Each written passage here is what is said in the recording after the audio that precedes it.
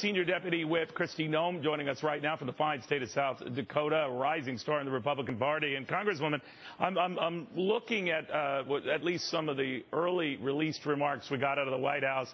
Not a one touches on Keystone that I've seen. He could reaffirm tonight the fact that he would likely veto Republican attempts to get Keystone open.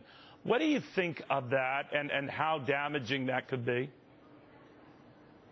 Well, I think it certainly needs to be a priority of the president. And this president's been a really great speech giver. He's just not a problem solver.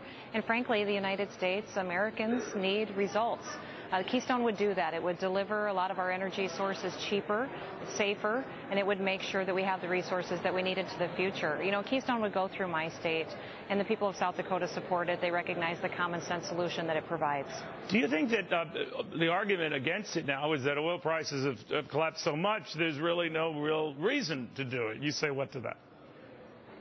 You know, I just say that there's another resource up there that we aren't tapping into, and the economic benefits of building that pipeline through our country are going to benefit every single small town that it goes through. For us in South Dakota, it's property taxes for communities that are strapped with their budgets. It's going to allow us to be created. The construction jobs will certainly be helpful to grow our economy. That's what we're supposed to do, is grow our economy in a healthy manner, not with this government-controlled society the president is trying to create.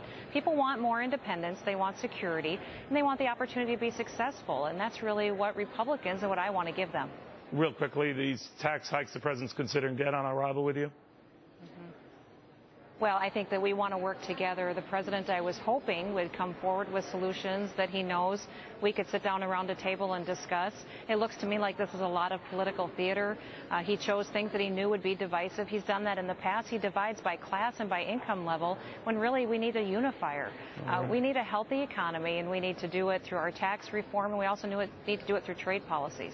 Congresswoman, a pleasure. Thank you very, very much. We'll watch closely, as we will you tonight. Scott